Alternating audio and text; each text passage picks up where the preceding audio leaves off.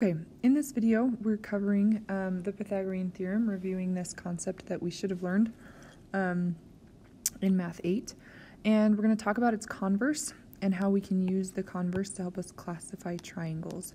When we say classify triangles, there's only a few kinds of triangles that we're going to look at. One of them is a right triangle. We're going to use those quite a bit this year. The other would be an acute triangle, where all the angles are less than 90 degrees. And the other would be an obtuse triangle, meaning that one of the angles is greater than 90 degrees. So obtuse would look something like this, where it has a large angle. An acute triangle has all small angles, or less than 90 degrees. And then a right triangle has one that is exactly 90 degrees. Okay. If it's a right triangle, the first theorem or relationship that we learn about the parts of a right triangle is that we can apply what we call the Pythagorean theorem. The Pythagorean theorem, again, applies to right triangles. So if it's a right triangle, then the square of the length of the hypotenuse, and the hypotenuse is always the longest piece of the triangle, and it's always the one that is opposite of the right angle. So even if we flip our triangle around and around and around, it's always the one that is longest, and it's always opposite the 90-degree angle. So in a right triangle, the square of the length of the hypotenuse is equal to the sum of the squares of the length of the legs, and the legs are these guys down here. So what does that mean? Well, we like to write that as leg squared plus leg squared is going to be equal to the hypotenuse squared. And it's very common when you first learn this that teachers just say a squared plus b squared equals c squared. Well, that's only true if we label the triangle accordingly. Just to kind of show you what I mean, if I label this instead as triangle x, y, z, then I'm not using a, b, and c. Remember, we use capital letters for the vertices, and if I want to name a leg or a side length, then the leg that is opposite of the angle capital X would be labeled lowercase x. The side that or leg that is across from capital angle Z is lowercase z, and the one across from Y is lowercase y. So in this case, if I'm expressing this in the Pythagorean theorem, this would be z squared, or leg squared, plus the other leg squared is equal to the hypotenuse squared. So it just depends on what your triangle's named and how you would write that. Now, sometimes when we use the Pythagorean theorem over and over and over again, we find that there are specific sets of positive integers that satisfy this equation all the time. For example, if you were to tell me and give me a drawing of a triangle where one leg is 3 and the other leg is 4, I can tell you without any calculating that the hypotenuse would be length 5. 3, 4, and 5 are what we call a Pythagorean triple, because 3 squared plus 4 squared is equal to 5 squared. Those whole numbers work every single time, because 9 plus 16 is equal to 25. That works every time, all the time. And any multiple of 3, 4, 5, so 6, 8, 10 would also work. Any sets of 3 whole numbers that satisfy this equation are called Pythagorean triples. Okay, not as important that you memorize a ton of these. If you have a very quick math brain and love to memorize little things, this would be kind of a list of these you could memorize. So if we were just applying the Pythagorean theorem just to get cobwebs out, this says find the value of x. If not an integer, leave an exact radical form. Then tell whether the side lengths form a Pythagorean triple.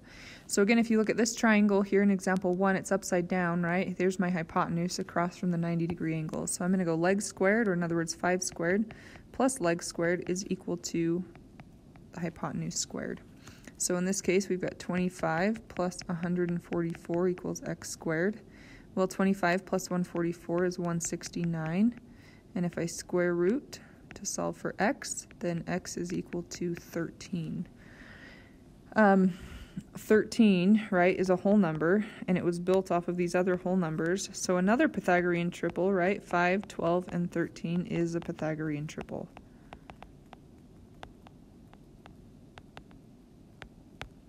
So that would be our 2 answers there.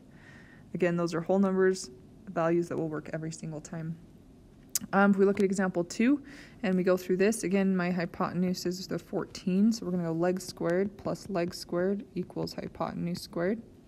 We get 49 plus x squared is equal to 196. We go ahead and subtract 49 from 196, and we end up with 139. Let's look at it. 196. We'll go fast. 147. Excellent. We square root both sides, and we get the square root of 147. Now, if that breaks down, we will break it down. It looks like it's divisible by 7. So 7 and 7. So in this case, x is 7 square root 3. Now, I didn't include the plus or minus because this is a length, and it will never be a negative length on this. So x is equal to 7 square root 3. If x is 7 square root 3 up here, these 3, right, these two are whole numbers, but this one's not a whole number. So these 3 together don't form a Pythagorean triple. So we would say not a Pythagorean triple. Okay, so just getting our cobwebs out using Pythagorean theorem and then adding a little bit of vocab in there. I'm going to skip over this one. You're welcome to work through it. You're just using the Pythagorean theorem with one of these triangles to identify the length of that support beam. Onto the back page. So the triangle inequality theorem and then these other two theorems here at the bottom are going to tell us, can it make a triangle? And then with the two theorems lower, what kind of triangle would that be of the 3 types that I talked about at the very beginning? So first of all, triangle inequality theorem. Let's just think about this just a little bit. If I have a length or a line here, and let's say it's length 6, and then I have another length here that's length, let's say 2, and I have another length here that's say 3. The question is, can the lengths 2, 3, and 6 form a triangle? Now, if you look at the diagram, and I've purposely drawn it this way, if I try and touch 2 and 3 together, I try to bring them together, what happens is the 2 eventually just falls down right here, right? Now your 2 is laying down, and your 3 is laying down right here. These will never touch when we collapse those sides because they're not long enough, right? That base is 6 units long. Same thing would go if this is 6, and let's say this is 3 now, and this is 3. I can try and touch those, but they're going to lay down. This will be 3, this will be 3. They'll come together, but they'll just form a straight line. So the triangle inequality theorem just says that the lengths of any of the 2 legs has to be greater than the 3rd leg. Okay, so the sum of the lengths of any 2 sides must be greater than the 3rd. And we say greater than, right, because it can't be equal to.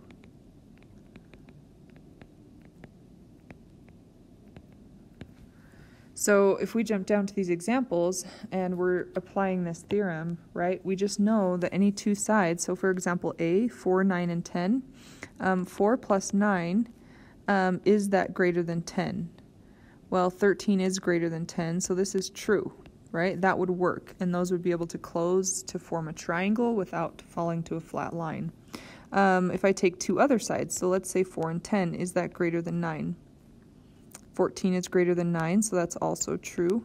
And if I look at, let's say 9 and 10, also greater than 4, well, 19 is greater than 4, so also true. So these ones would definitely form a triangle, or could form a triangle. If we look at the next one, again, we can look at all of them. The trick to this is you really only have to test the 2 shortest lengths. So like 9 and 8, if the sum of the 2 shortest lengths is greater, then the others will be as well. So 9 plus 8 is 17. That's false. Those ones are going to fall through. They won't create a full triangle, so it already broke. So this would be no. Okay, and then lastly, we've got 5 and 7 as our shortest. So if we add those together, is that greater than 12? The answer is no. It's equal to 12, so it would form a flat line, and that would not work. So with this inequality theorem, we're just testing to see if these lengths that we're given can even form a triangle. once they are, once it's confirmed that we can form a triangle, these last two theorems are going to help us understand what kind of triangle it would be. So the converse of a theorem, right? Remember the theorem at the very beginning? We said if it's a right triangle, then the Pythagorean theorem works. Well, this just goes backwards. This says if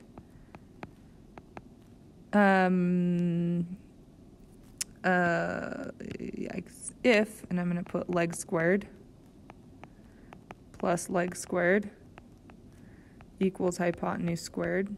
So if this actually works, then the triangle is a right triangle.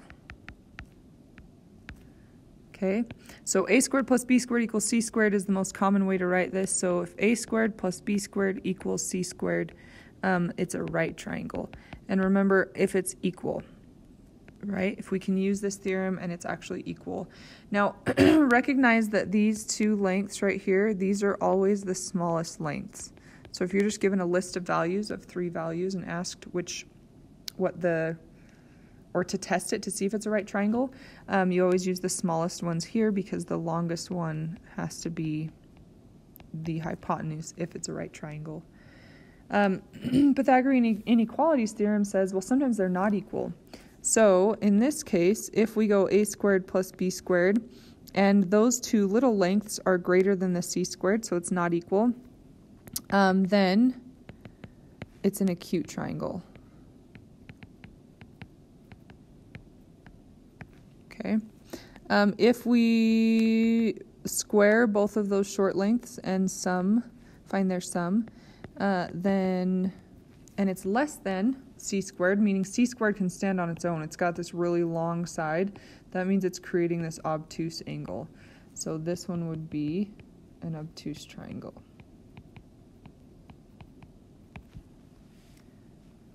Okay, so there's those 3 kinds of triangles. Either it's equal, it's a right triangle, the a squared plus b squared is bigger, it's acute, or the c squared is the biggest and it's obtuse. So let's try a couple of these. Show whether the following represents obtuse, acute, or a right triangle. So we take this side. The first thing you want to do is just check and make sure you're choosing the 2 shortest sides. So square root of 113 is like 10 point something. So that's definitely the longest side. So I'm going to take the 2 short sides, 8 squared plus 7 squared, and we're going to see how that relates to the long side squared. Again, if this is equal, it's going to be a right triangle. If it's a greater than symbol, it's acute, and less than would be obtuse. So we go ahead, we take 64, which is 8 squared, and we add 49. That gives us 113. And if we square a square root, this is also 113. So this just happens to be equal. So thus, it's a right triangle.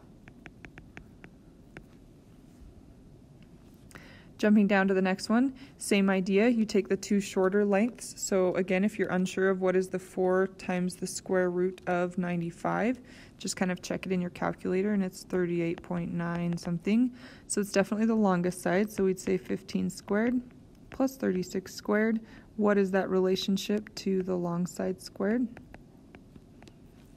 Okay, so we take 15, we square it, we add 36, and we square that. 36 squared, and we end up with 1521. We then square 4 times the square root of 95, and we should get 1520. Notice this AB side is greater than that C squared side, can't stand alone, so we know that if A squared plus B squared is greater than the C squared, this one must be an acute triangle.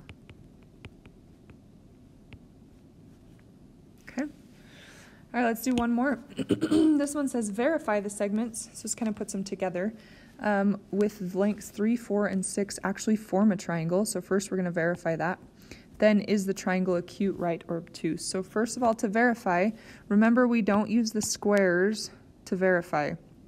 Looking back up at our theorem here, it's just the sum, right, of any 2. So we look at the smallest 2, and if we look at that, that's going to be 3 plus 4.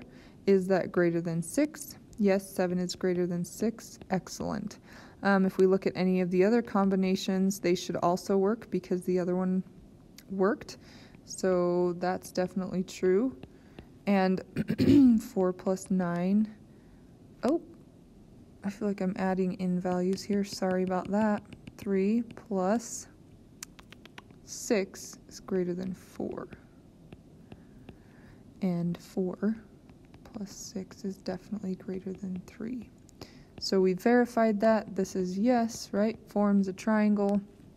Now we want to know what kind. So we take the two shorter lengths, 3 squared plus 4 squared, and we figure out what that relationship is in comparison to 6 squared. So 9 plus 16 is 25. And 36 is definitely greater than 25. So again, if 36 can, so if this c squared can stand alone and still be bigger than both of those combined, this creates an obtuse triangle. Okay, so those are the theorems. Being able to apply the Pythagorean theorem, then being able to tell if it's actually a triangle or not by looking at the sums of the sides, and then using the Pythagorean theorem and its converse to be able to tell what kind of triangle you're